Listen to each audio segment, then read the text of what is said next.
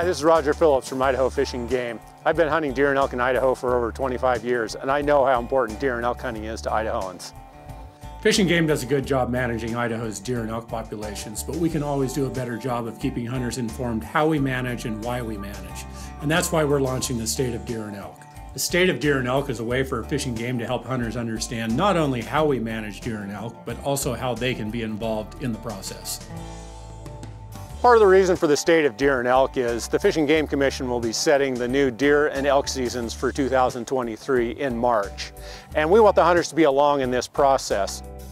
We want to start a conversation with hunters and learn what's on their minds about deer and elk, what questions they'd like answered, and what direction they'd like to see Fish and Game take with deer and elk management.